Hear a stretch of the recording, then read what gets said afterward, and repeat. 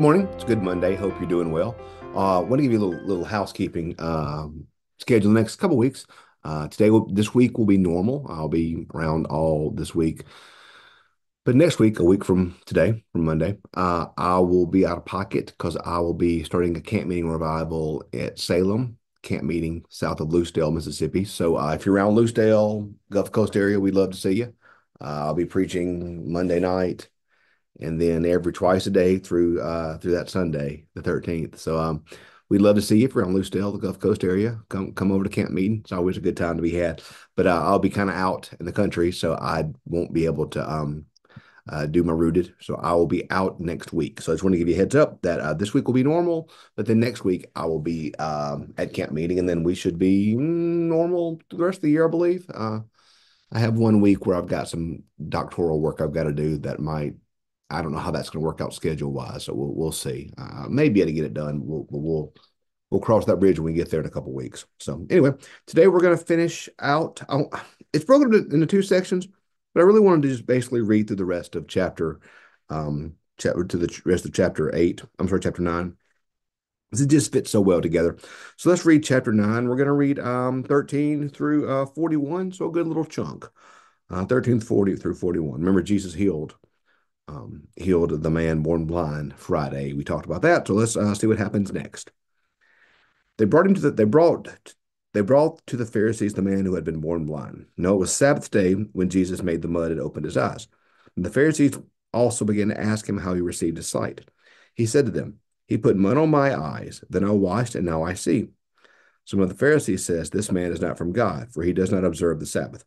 But others said, "How can a man who is a sinner perform such signs?" And they were divided. So again they said to the blind man, "What do you say about him? It was your eyes he opened." He is a prophet. The Jews did not believe that he had been blind and received sight until he received and had not received sight until they called the parents of the man who had received his sight and asked him, "How is your son who you say was born blind? How then does he now see?" His parents answered, "We know that this is our son, and we know that he was born blind, but we do not know how he sees, nor do we know who opened his eyes. Ask him, he is of age. He will speak for himself." His parents said this because they were afraid of the Jews. The Jews had already agreed that anyone who confessed Jesus to be the Messiah would be put out of the synagogue. Therefore, his parents said, "He is of age. Ask him." For the second time, they called the man who had been born blind, and they said to him, "Give glory to God. We know this man's a sinner." He said, "I do not know whether he's a sinner. One thing I do know, that though I was blind, I now see." They said to him, "What did he do to you? How did he open your eyes?" He answered them, "I have told you already, and you would not listen. Why do you want to hear it again? Do you want to become his disciples?" They reviled him, saying, "You are his disciple, but we are the disciples of Moses. We know that God has spoken to Moses, but as for this man, we do not know where he comes from." The man answered, "Here's an astonishing thing. You do not know where he comes from, yet he opened my eyes. We know that God does not listen to sinners, but he does listen to the one who worships and obeys his will. Never since the world has begun has it been heard that anyone opened the eyes of a person born blind. If this man were not from God, he could do nothing." They answered him, "You were born entirely in your sins, and you were trying to teach us." They drove him out. Jesus heard they had driven him out, and when he found him, he said, "Do you believe in the Son of Man?" He answered, "And who is he, sir? Tell me that I may believe in him." Jesus said to him, "You have seen him. The one speaking to you is he." And he said, "Lord, I believe." Then he worshiped him.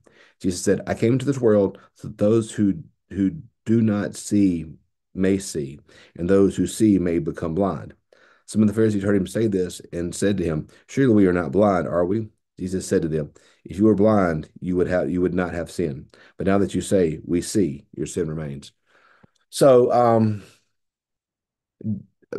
Jesus healed this man.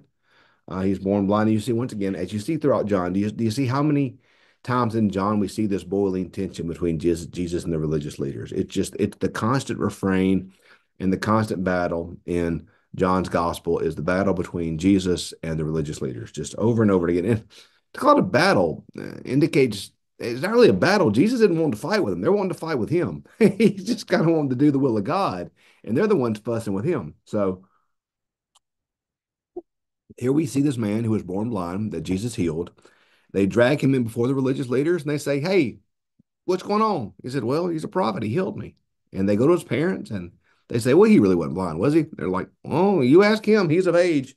See, everybody's afraid of their religious leaders. And I think that's the thing God bless the man born blind. He wasn't afraid of them. They were threatening and they were fussing, and he wasn't afraid of them. In fact, he says, first off, he says he's a prophet. They didn't like that. Verse 17, they said he's a prophet. Then he says, 30, here's an astonishing thing. You do not know where he comes from, yet he opened my eyes. We know that God does not listen to sinners, but he does listen to one who worshiped him. And they basically say, you're a sinner and you're telling us what to do. And so remember, and this sinner is more of a reflection on lifestyle. It's sinners were not just those people who sinned, but those who had lifestyles that were considered unclean or were sinful. So this man would be sinful because they believe he was fooled by God and fooled by Jesus rather. And I love what Jesus says in the end.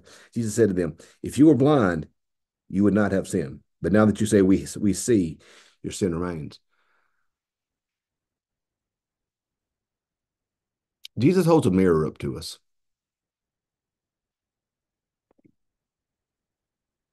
He shows us who we are. And I think that's what's significant in scripture over and over and over again is that Jesus sees people for who they are. He sees the man born blind for who he is, someone desperate to see. He sees the religious leaders for who they are, people desperate to hold on to power, no matter what the cost. He sees the disciples who want to follow him for who they are as people who are desiring to know truth. He sees the crowds for who they are. He sees Pilate for who he is. Jesus sees people as they are. He sees them for who they are. Today, he sees you for who you are. He sees your imperfections. He sees he sees beneath the surface of the facade that we put up. He sees beneath our strengths and our weaknesses. He sees beyond our victories and our defeats. He sees us in the loud and boisterous places, and he sees us in the quiet, alone, and afraid places. Jesus sees us, and he loves us. I love what Paul says so much in 1 Corinthians 13, where Paul says, now we see us through a mirror dimly, but soon we will see face to face.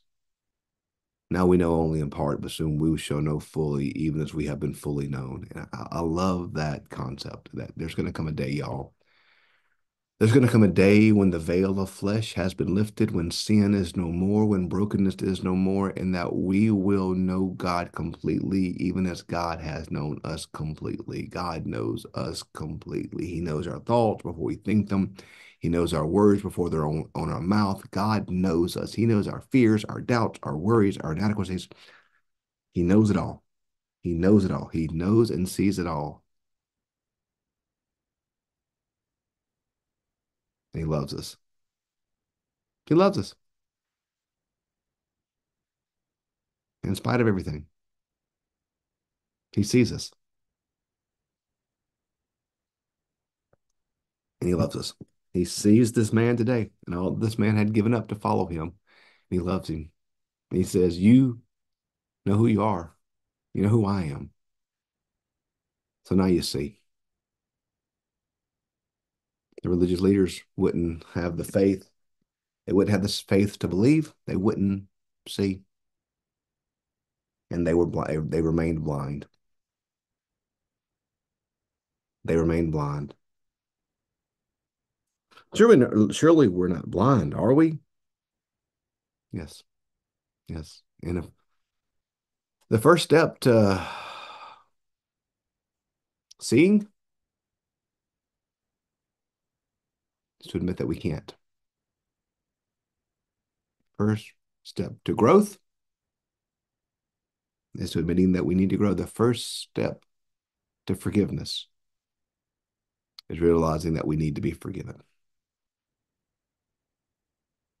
I once was lost, but now I'm found. I once was blind, but now I see. When we realize that we can't see, we can learn to see. May each of us today come to see who we are, and to see how much God loves us. Thanks for being with us today. Tomorrow we're going to pick up with John chapter 10. Has one of my favorite verses in all the Bible in it. So I can't wait to unpack it with you. Have a great rest of your day. See ya.